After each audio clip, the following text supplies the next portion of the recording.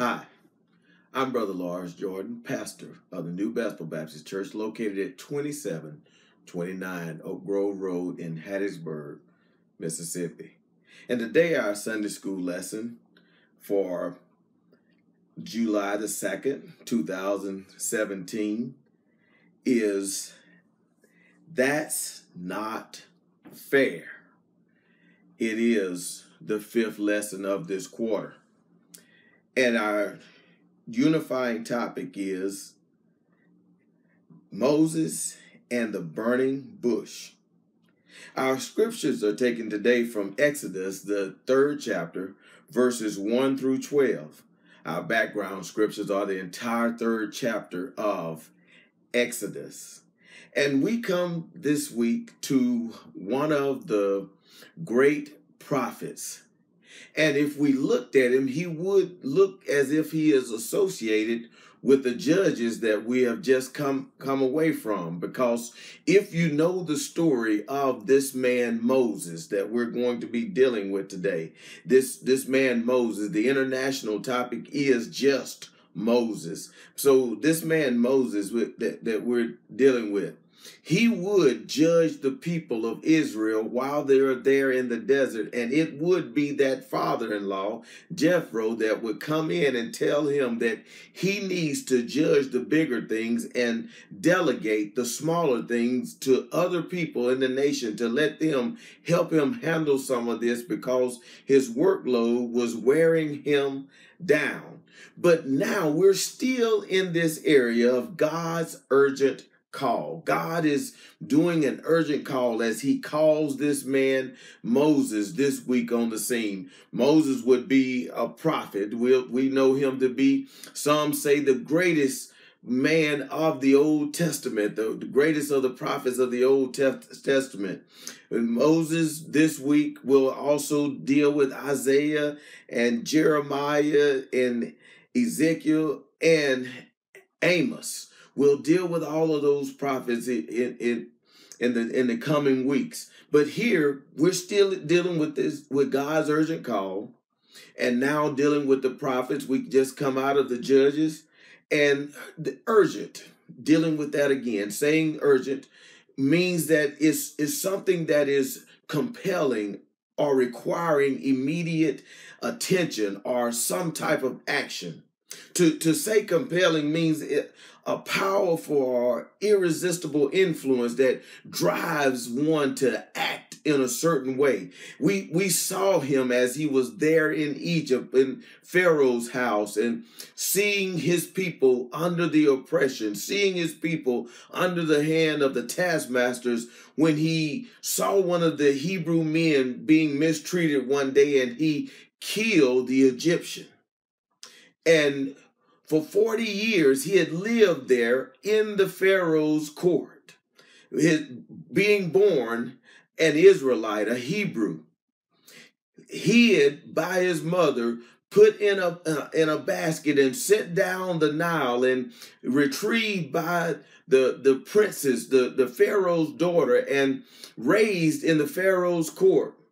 This young man had learned all the things about the Egyptian way. Acts tells us, Acts 7:22 says that Moses was learned in all the wisdom of the Egyptians and was mighty in word and deed. That would seem kind of strange to us because later on he'd say that, Lord, I don't speak too well. But he was very powerful in word and deed. But this man felt an urge to respond,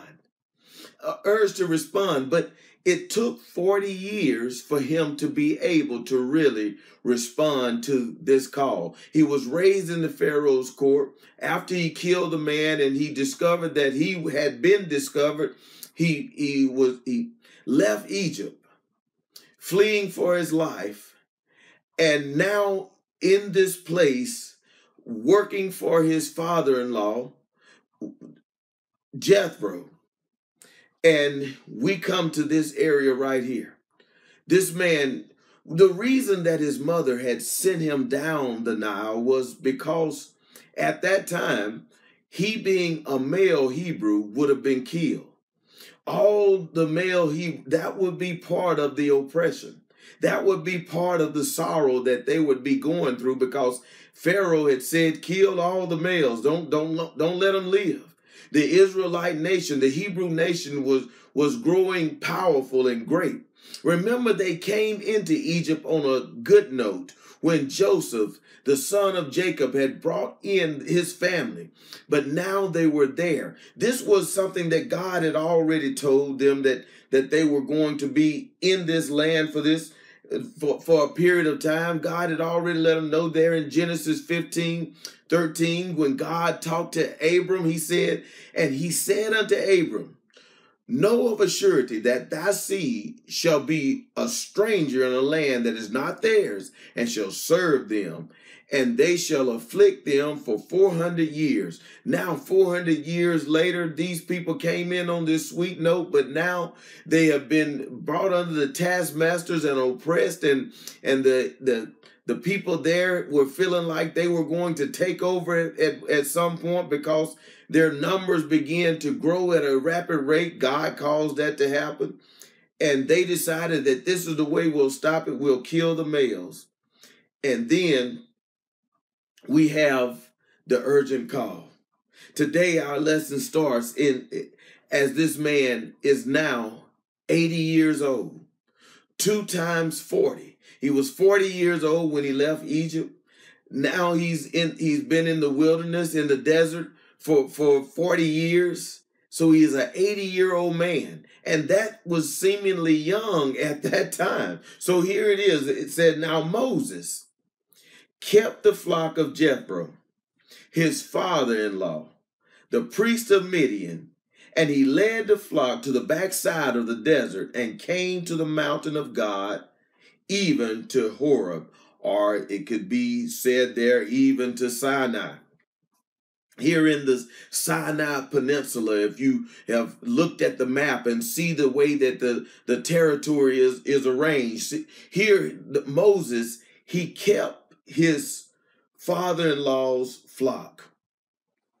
Now, you have to stop there at the word kept for just a second. Anytime you see this, when someone is keeping a flock, because if you are really listening to what's going on there, it would be the kind of the role of a pastor. He is definitely tending the flock. If you looked up the word, but the Hebrew word for it, kept in that place, but it will also tell you that this person would be also a shepherd or even a pastor. And we'll find that this was good training and for this man at this time. We would like to say young man, but he's working for his father-in-law, and he's 80 years old now, and he's out here working for his father-in-law, tending the flock or pastoring them, learning how to treat people while he's treating animals. So he says his father-in-law had a special term said there in front of him. He was the priest,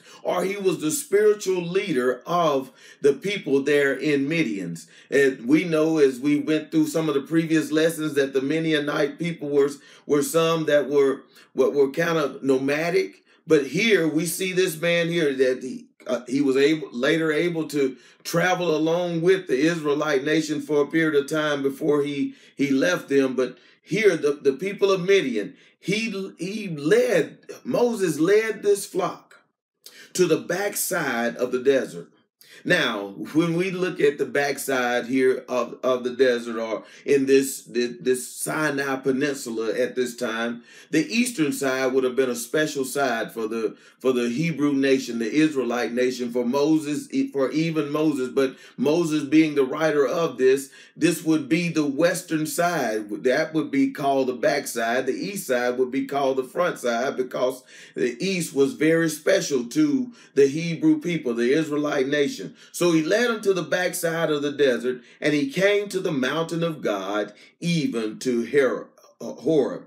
Now, just to say one more thing about this verse before we leave it, is that Jethro's name meant His Excellency. This was a special man. He would be the man that would coach his son-in-law later on. But this man, filling the role of a tender of the flock or a shepherd at this time. Verse 2 says, and the angel of the Lord appeared unto him, appeared unto Moses in a flame of fire, out of the midst of a bush. And he looked, and behold, the bush burned with fire, and the bush was not consumed. Now this man is looking at this scene right here. He is at this time becoming a prophet of God. The next things will classify him as a prophet. If you looked up in the biblical dictionaries, the word for prophet, you'll see that they are people that communicated directly with God and got a message from God to give directly to the people of Israel, to God's people. They were to God's chosen people. It says that the angel appeared to him in this flame of fire. At one time, this may not have even stopped this man. At one time, when he was in the hustle and bustle of Egypt, when he was the popular man there in Egypt, but serving in the Pharaoh's court or being a big guy in that region at that time, but now he had been humbled by years of being in the desert. See, it's something about being in the desert. It's something about those times that every time it seems that the Lord was really getting ready to deal with someone or really getting someone to where they could truly be used. This man was a man that we will see and we can see really needed to be broken, because he was kind of a man that would just do his own thing as he killed the Egyptian there. But we saw that God took certain people through the desert. Elijah was there in the desert. He was a man of the desert. John the Baptist, he was a man of the desert down near the Dead Sea in the southern region of Israel. This man, he grew up down there, John the Baptist. And then there was the Apostle Paul, after his conversion, spent 3 years in the desert of Arabia. And John, the Revelator, on the Isle of Patmos, talking to the Lord, getting instructions, told to write the things which thou hast seen, the things which are and the things which shall be hereafter, while he was in that desert experience. So these things happen to people here in the desert. Now this man is in the desert. Now he is seeing this flame of fire. Initially, to him and just about anybody that worked in the desert all the time, it may not have caught their attention that a tree was on fire or a bush was on fire. But what made this bush different was the fact of the last part of that verse said that the bush was not consumed. It was a natural thing. If something was burning, then it was being consumed and it would eventually burn to the ground. But this did not burn to the ground. It was able to stay there, and this is all happening while he is here in the desert. You and I may have had desert experience. I know I have, where the Lord is dealing with us in a special way, where feelings and emotions don't mean a lot at that point. The only thing really means something is that the word of God is still working in our lives, and he's still talking to us and still using us in a special way. And we're walking by faith and not by sight, because there's nothing that we see but desert experiences in the desert itself. Even though we're in the midst of many people, we're in a desert-like condition or experience. But the bush itself, it was not consumed. And Moses said, verse 3, I will now turn aside and see this great sight, why the bush is not burnt. That was the thing that made him turn, was the bush was not burnt. His previous life, he may not have noticed this, but now that he's in the desert, now that there's nothing else to focus his eyes on, nothing else to take his attention take his attention away from his surrounding, what's going on actually around. See, sometimes we're in the midst of too much happening, too much going on to hear what the Lord is trying to say to us. And this man, he had been taken out of the city life, and now he has been in the desert for another 40 years, being broken down to a place where God could actually communicate with him. What would it take for God to be able to communicate with you and I? Verse 4 says, and when the Lord saw that he turned aside to see, God called him out of the midst of the bush and said, Moses, Moses. And he said, here am I. Now the Lord called Moses when he saw that he turned aside. Now God knew that this would strike his attention. God wasn't confused about whether this would turn him. God had taken 40 years to raise this man to go in to Egypt and bring his people out by a great hand. He knew that this would get this man's attention. He knew that now this man has been broken. The city, the fast life doesn't mean anything to him anymore. He is that broken spirit, that broken and contrite heart. Now God can communicate with him, and God called him out of the bush. He called him twice, and because he called him twice in that type of way, called his name twice, Moses, Moses, he said, here am I. It's me. He wasn't that same fellow that would have said something different just 40 years earlier. It says here now, he might have said, I'm your man then. But here it says, verse 5, and he said, draw not now hither. This is what the Lord is saying. Put off thy shoes from off thy feet, for the place whereupon thou standest is holy ground. Now, the first thing that would come to mind is what makes the ground holy. Because we see ground all the time. What made the ground holy was the fact that God was there. Now the ground is consecrated. It's hallowed. It's dedicated to the service of God at this time. So he tells him to take off his shoes. That means that he was letting Moses know, now you need to learn how to respect the true and living God. You had been raised in the court of Pharaoh where people may have bowed to you when they came into your presence, but now it's time for you to bow down to God. And God was getting him ready. He said, the place that thou standest is holy ground. This ground is hallowed. This is a special ground that you're standing on now because God is in this place. Verse 6 says, moreover, he said, I am the God of thy father, the God of Abraham. I'm the God of thy father. All of you call Abraham your father. All you of the Hebrew nation or the Israelite nation, y'all call Abraham your father. But I'm not just the God of your father Abraham, but also I'm the God of Isaac, Abraham's son. That son that he took to the mountain to sacrifice when Abraham was told, take your son, your only son. And not saying that the other child was not his son, but the other son was a son of the flesh. This is the son of the spirit. This is the promised son, Isaac. He said, this is also, I'm the God of Isaac. But not only the God of Isaac, he said, I'm the God of Jacob, which would later be named Israel. I'm his God also. And Moses hid his face, for he was afraid to look upon God. Moses hid his face. He was afraid to look upon God, is what the scripture tells us here. He was in the presence of an almighty God. He was feeling what was going on at that time. He was seeing himself in a place where maybe I would die if I looked upon the face of God, as we saw in our last week's lesson.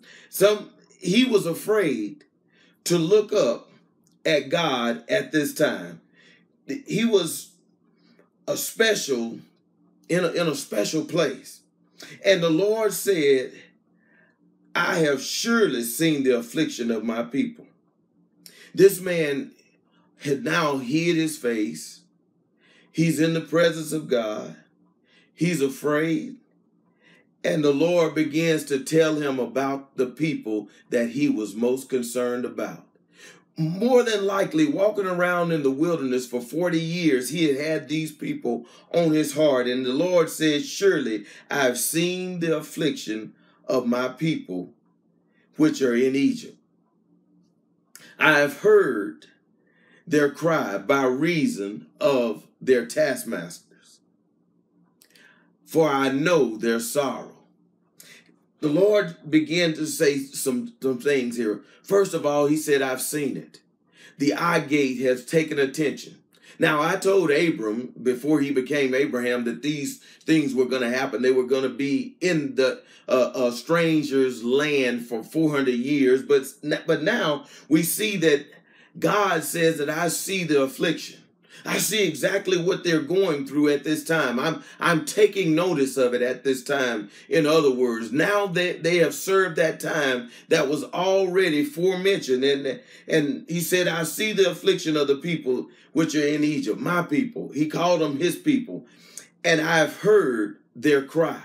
They are crying out. They want to be delivered. Is their what they're saying, and by reason of their taskmasters. The taskmasters were hard on them. If you know these accounts here, you know how they were always having to bake bricks under the brutal sun and drag them and put them up, and even getting straw was something that had become hard for them, that they had to have to make bricks that was supplied by the Egyptians at one time. But because they wanted it to be harder on them, the taskmaster said, now you go and collect your own straw to even make the bricks. But not only that, but he said, for I know their sorrow.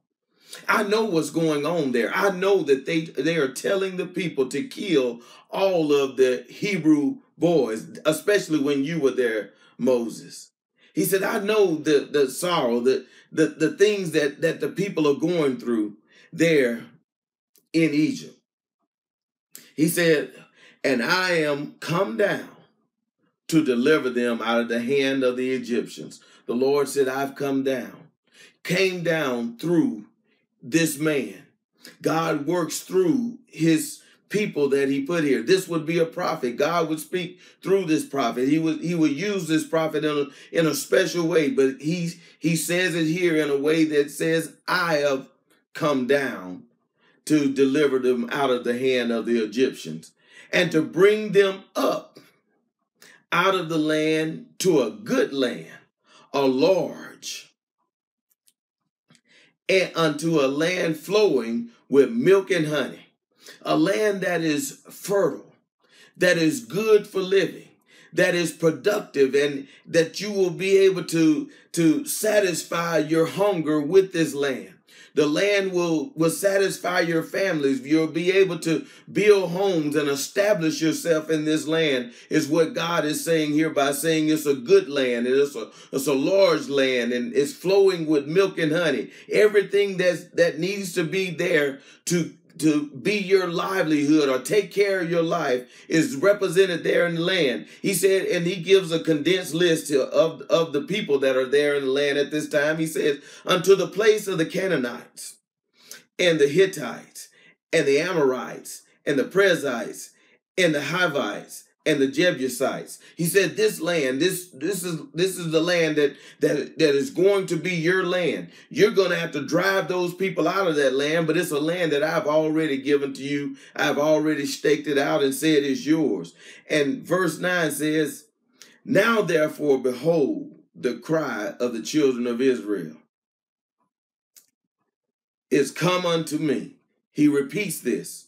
He said, now the cry, I've heard that cry again. He said that already in the 7th verse. It has come to me. And I've also seen the oppression wherewith the Egyptians oppress them. The word oppress, there we go with that word again, to oppress, means to, in the Hebrew, means to crush. The same word as we say thalipsis in the Greek, which means to crush. As we crush a grape to bring all the juices out of it. Well, they were getting all of everything out of this Hebrew nation that was there in the Egyptian nation. They were crushing them, oppressing them. They were oppressed.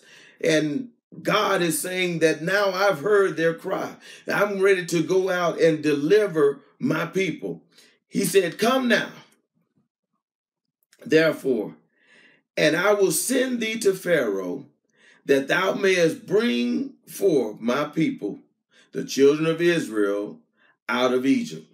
He said, come on now, I'm going to send you. You're going to be the man to go in to Egypt and bring my people out of Egypt. He lets him know that this is going to be his task. I will send thee to Pharaoh. Now, we've seen the little movies and we see the same Pharaoh is there after all of that time, but it wouldn't have been like that. In reality, when this man goes back, it's a different Pharaoh on the scene. Things are a lot different, and the Pharaoh is actually harder probably than the Pharaoh that was there when he actually left Egypt. But the Lord lets him know that I will send thee to Pharaoh, that thou mayest bring my people, the children of Israel, out of Egypt. And verse 11 says, and Moses said unto God, who am I that I should go unto Pharaoh, that I should bring forth the children of Israel out of Egypt? 40 years earlier, if the Lord would have called him, he said, boy, you picked the right man, God. But now God has this broken person.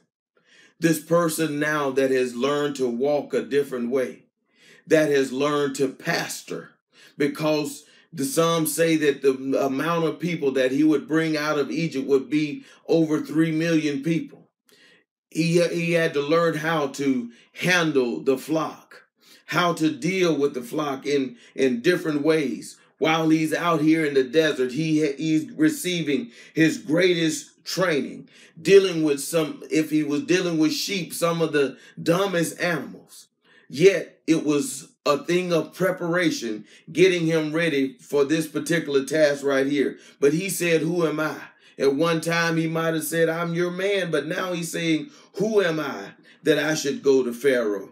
He realized that all of his self-confidence that he had once had was now all gone. His spirit was broken. But thank God, in our weakness, he's made strong. He said that I should bring the children of Israel out of Egypt.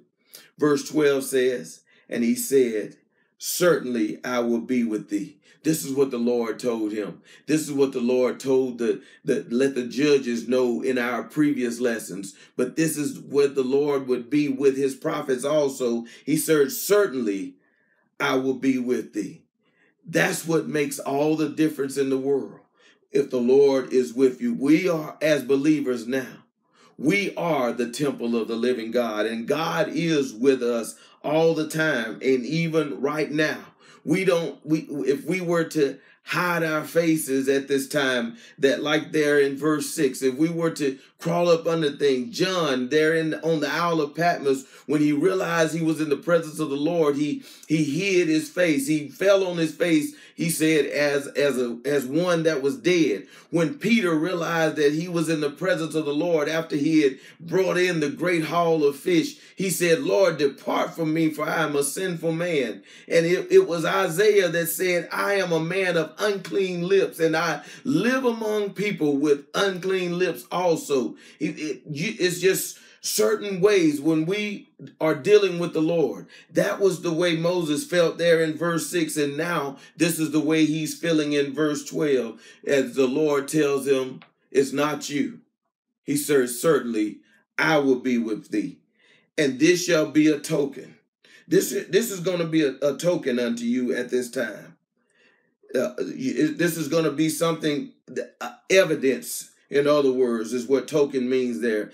And that I have sent thee, when thou hast brought forth the people out of Egypt, ye shall serve God upon this mountain, on Mount Sinai or Mount Horeb, as we have studied already in this, this would be the evidence you'll serve at this mountain.